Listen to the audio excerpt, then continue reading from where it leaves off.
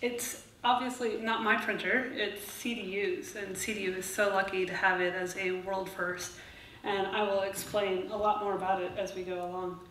But first I want to introduce the topic. Metal's in every part of our life. We have it in our phones, we have it in the buildings around us, but the technology used to make it is ancient.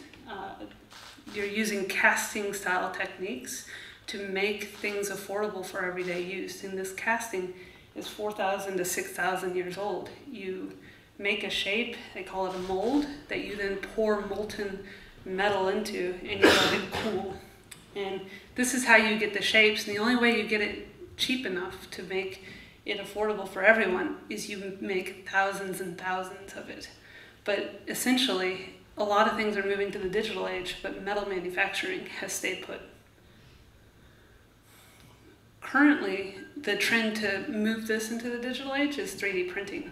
And what that means is you're taking layer by layer and adding material to, so they often call it additive manufacturing, until you make shapes out of it just by building up, rather than taking a big block of material and taking material away. So what people commonly know is the plastic ones. There's some in people's garages now. They go and make little fidgets or iPhone covers that you put.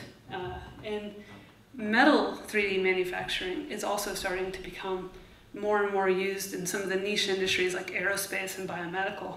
And right now it's currently limited to very small shapes. So if you see that picture there, there's the size of the pin there, and this is typically what you have. You have very expensive materials such as titanium and very small intricate shapes that you can make, which makes a lot of things possible that weren't possible before. But this doesn't account for most uses of the metals that you see around you. Typical 3D metal printing uses technology where you put a powder layer down, you get a heat source, and you melt it layer by layer. And in between each layer, you have to wait for it to cool, and then you put another layer. So this makes it quite slow.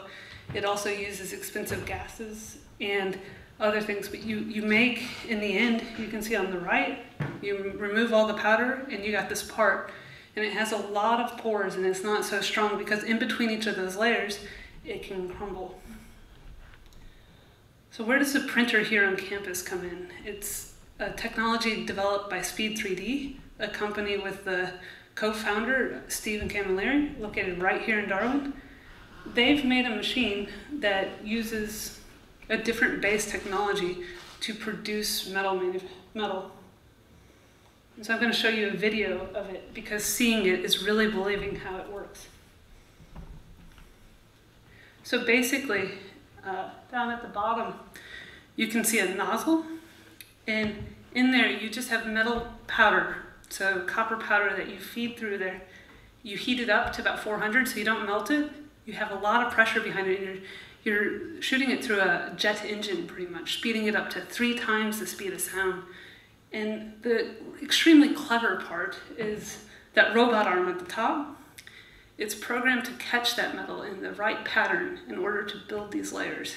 And so cold spray has been around for about 20 years or 30 years. It's been found in the 80s by Russians, but they've never been able to unlock it to use 3-dimensional shapes. And using this software, using this robot, being able to catch it like that, that has unlocked this technology for complex 3-dimensional shapes.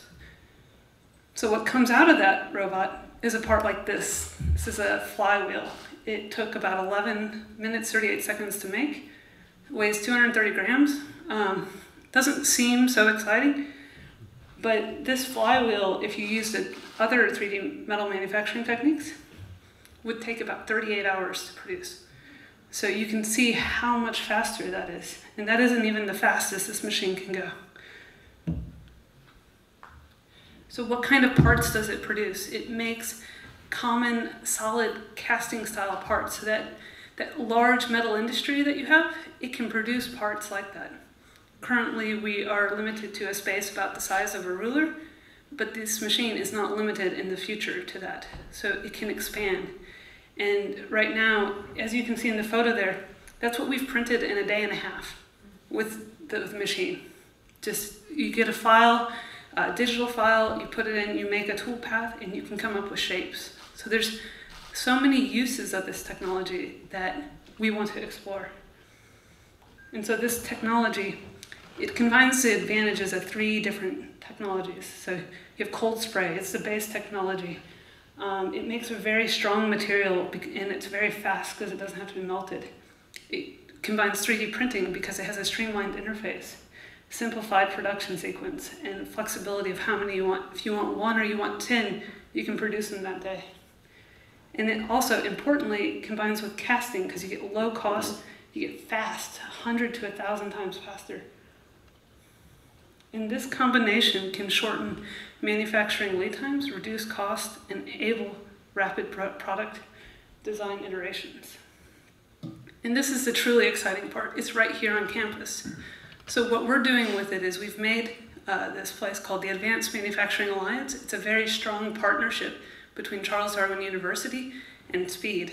I work with Stephen every day very closely, and we're looking to promote this. And what we're trying to do is get industry collaboration, get projects from big mining companies, oil and gas, from everyday local areas, remote housing, and then go and partner with trades to look at standards and procedures and get these processes and make sure the material is strong enough to be used in all the applications that we need to use it for.